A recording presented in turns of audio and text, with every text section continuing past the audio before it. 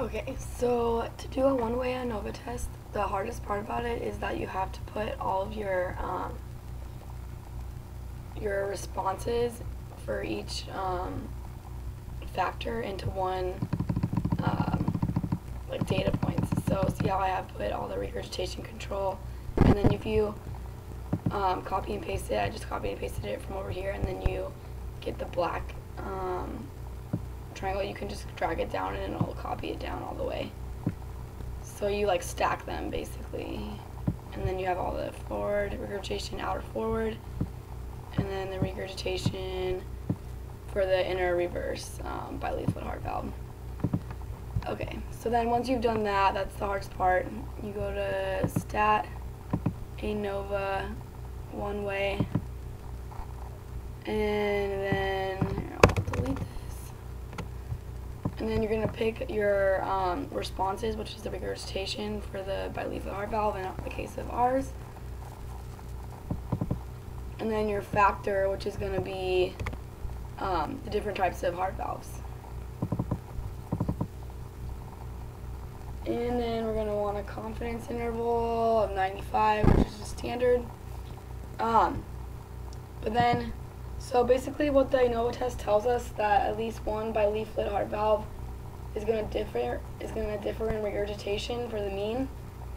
And then basically your deciding factor is going to be your p-value, and if your p-value is less than 0.05 because we choose a 95 confidence level, then we have strong evidence that their mean regurgitation values that at least one differs.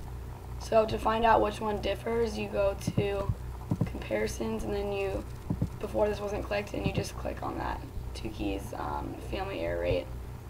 And 5 is just a standard error of 95 confidence interval. So then click OK. And then the mini tab will spit out your results.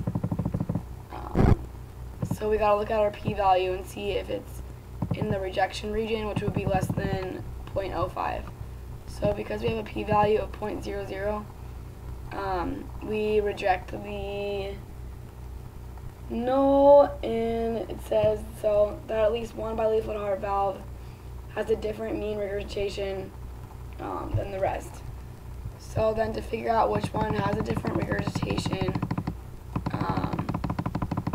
because of that we click that 2 key button, we can figure that out.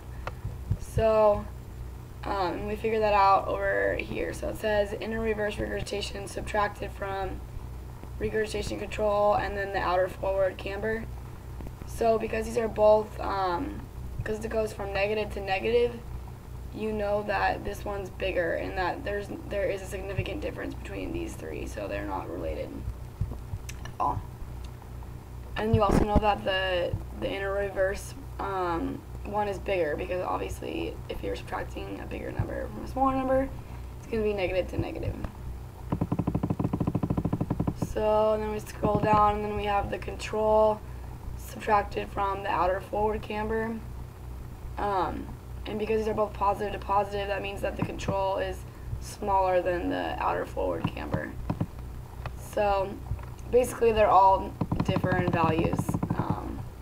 But if this value went from a negative to a positive, then they're not that different, and that's how you know that their mean is like very similar.